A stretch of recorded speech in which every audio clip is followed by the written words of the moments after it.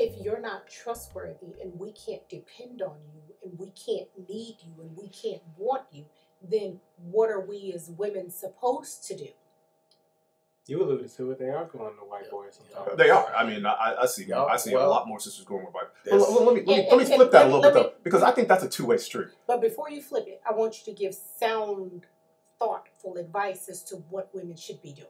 Get that to me. Oh, what they should be doing as opposed to what we see them doing. What we see them doing, and but keep in mind, what we see them doing is a direct reflection of what you've done. I think what we see them doing is a direct reflection of the ills in our community, period. It's not just a direct reflection of what men have done.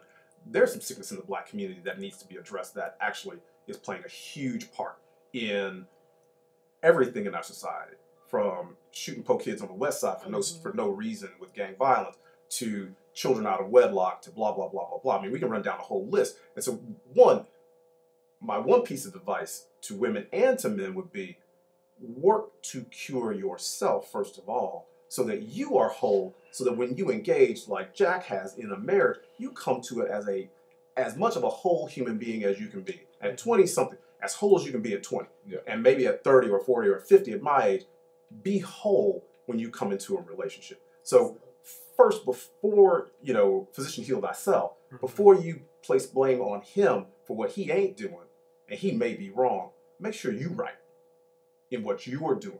Because if you are right, one, you're going to be looking for a whole different kind of cat than that fool on the corner who got 5 kids.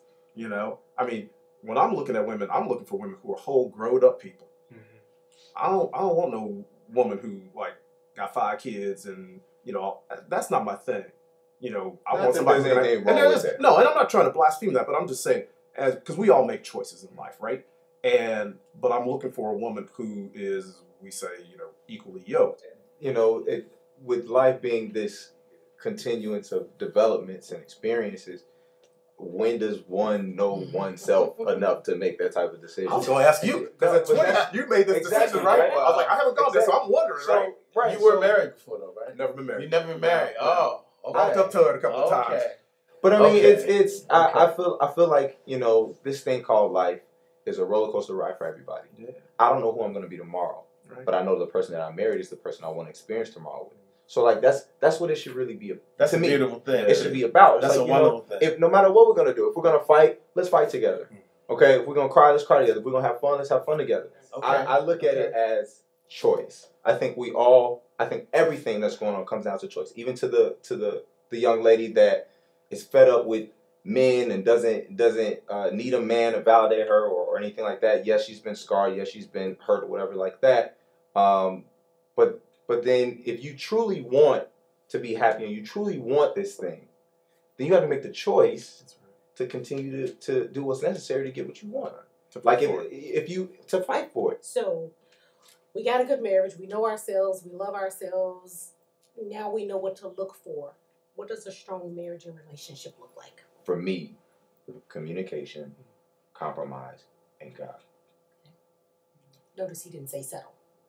He didn't say what? He didn't say settle. He said compromise. Yes. Because I think a lot of times we think that settling and compromise is the same word. That's right. That's right. Okay. I would add a sense of shared values, whether that's spirit.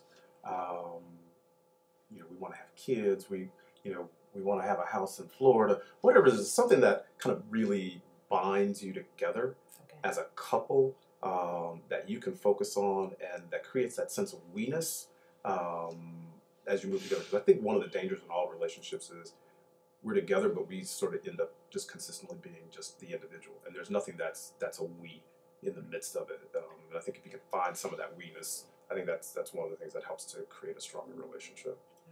One of the things I also think that we've also gotten away from, talking about the good old days, is that it's not just enough for the two people to be working at it, but there's got to be a community around them. And that's where I was. There's got to be a family. You got to be able to go talk to somebody, counsel the elders to get advice. When you start to get nervous or doubt, you got to have somebody to pull you back. You know what I mean? So I don't think any of this just should be happening in vacuums. Yeah. I think we've done that too much. I think it can't happen in a vacuum, and when in my mind and from my experience and viewpoint, when I look at the challenges to relationships in today's world, it's because many of us are in a constant state of upheaval in terms of our circle. Even being estranged from our family, even the defining of, you know, who our friends are.